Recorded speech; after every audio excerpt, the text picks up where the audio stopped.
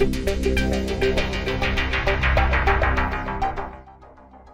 class, we passed white light through a prism, and we saw that it got bent twice as it went through the prism.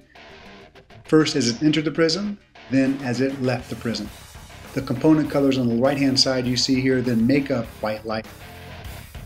And once again, the reason that the violet bends more than the red is because light behaves as a wave, where violet has a higher frequency and red has a lower frequency.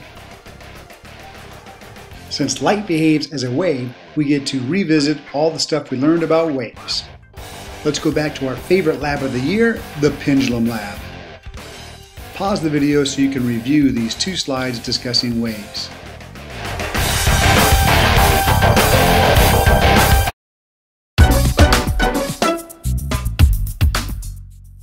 In order to make a wave equation, we're going to have to turn these concepts into symbols. So we'll use F for frequency and lambda for wavelength. Lambda looks like an upside down Y. Frequency is really cycles per unit time, and we measure in units called hertz. This is abbreviated Hz.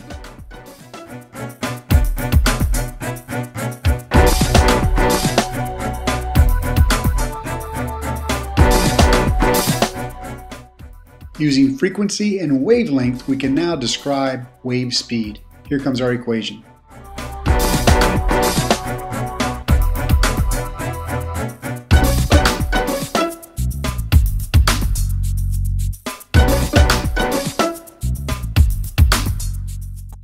So this question is referring to a standing wave that's created in water.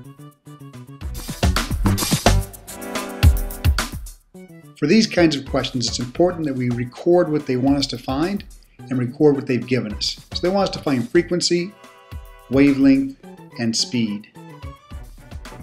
Reading the question carefully, it actually tells us how often the wave moves up and down. It's 3 times each second.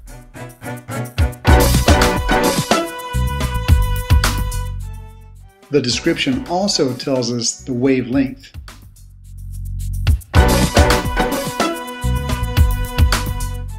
So in this problem, all we need to calculate is the speed. And our equation for speed, once again, is velocity, or v, equals frequency times lambda. So our equation is solving for velocity. We just need now to plug in some numbers. So we have 3 hertz for the frequency and 2 meters for lambda, or the wavelength. 3 times 2, carry the 1 minus it, that's 6. 6 hertz meter. Whoa, whoa, whoa, what's a hertz meter? I thought we were looking for something like meters per second. To understand this, we've got to do your favorite thing. So we have 6 hertz meters. Now a hertz, once again, is nothing more than cycles per second. And this meter represents meters per cycle. Hopefully you now see what's going to happen. The cycles cancel out and we're left with meters per second. Remember to always box your final answer.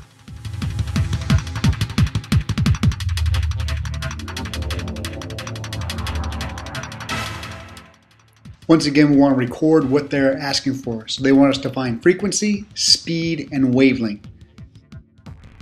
This time they've given us the speed that sound travels in the air, 340 meters per second. But what is this reference to a note all about?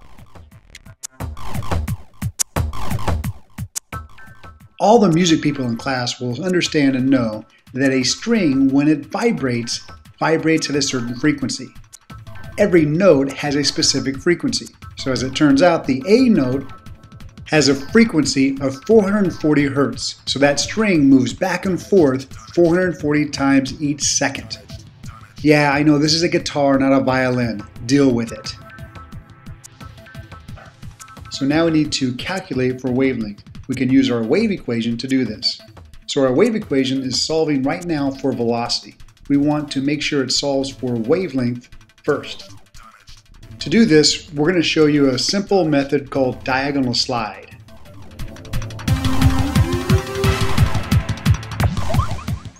So we can imagine our equation as being over 1. If I want to isolate lambda on one side of the equal sign, I've got to get rid of frequency. To get rid of it, I've got to move it across the equal sign. If I move something across the equal sign, I must move it diagonally, hence the term diagonal slide. So now I have lambda equals velocity over frequency. It works out mathematically, trust me. If I want to isolate frequency, I've got to get rid of lambda. So once again, I move it diagonally, the diagonal slide. It's pretty simple now, but keep this idea in mind when we have a lot more variables to work with. So we solve our equation for lambda and we get velocity over frequency. Let's plug the values in. So we calculate 0.773 meters per second per hertz. But let's not forget our sig figs. We have 2 sig figs in 340 and 2 sig figs in 440, so our final answer can only have 2 significant figures. That puts us at 0.77. Well, what is a meters per second per hertz? You guessed it, let's do some dimensional analysis. So we have meters per second per hertz, but remember, a hertz is really cycles per second. We're dividing fractions here, so we know the rule. Whenever we divide fractions, we must multiply by the inverse. So we end up with meters per second times seconds over cycles.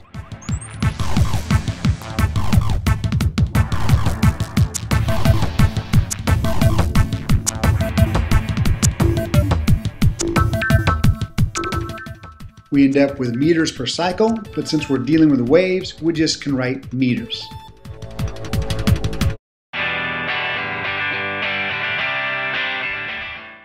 In this problem, they're asking us to calculate the frequency of red light. To calculate frequency, we're probably going to need to know the velocity and the wavelength. They give us the velocity as 3.0 times 10 to the 8th meters per second. They don't give us the specific wavelength for red light, but they do give us a range for all of visible light. Remember, visible light is represented by Roy G. Biv. So red is at one end of the spectrum and violet is at the other end. We know red is the longest wavelength, so it must be the 0.70 times 10 to the negative 6 meters. So now we can use our wave equation once again, solving for frequency, and we end up with velocity over lambda equaling frequency. Crunching numbers, we should end up with the following answer. I'll let you figure out how meters per second per meter can be turned into a hertz.